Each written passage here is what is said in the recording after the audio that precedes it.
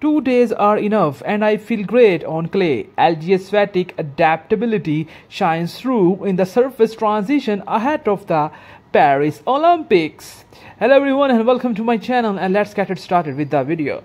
Recently, a Polish team of reporters interviewed the WTA #1 LGS Swiatek after she clinched her 4th Grand Slam in Paris. In an interview, Swiatek mentioned her win at the French Open, followed by the change in the surface ahead of the Paris Olympics. The games are set to commence on 26th of July, couple of weeks after Wimbledon, meaning that the players have to fly back to Paris and train in the clay once more.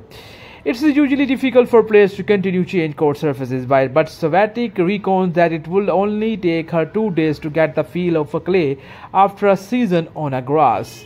It will be more challenging if it was grass first, day in the middle and clay in the middle and grass again. Going back to clay will not be a problem for me. When I go back to clay after a whole year, it's only take 2 days and I feel great, LGS Swiatek told. The poll also mentioned that she's already changed surface from Billie Jean Cup to the Stuttgart Open from hard to clay.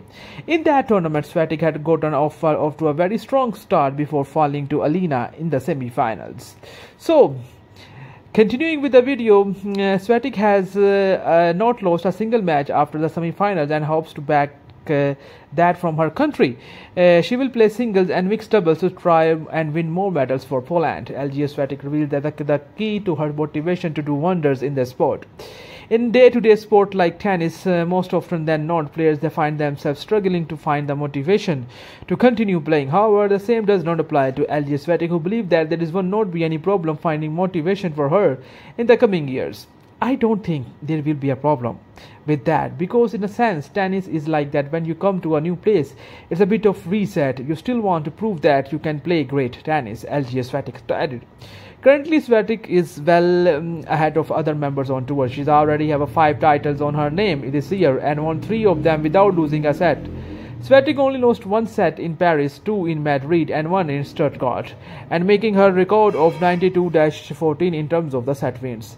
So guys, this is all in this video. I hope you guys really like it. Kindly do have a membership of our YouTube channel. Thank you so much for watching.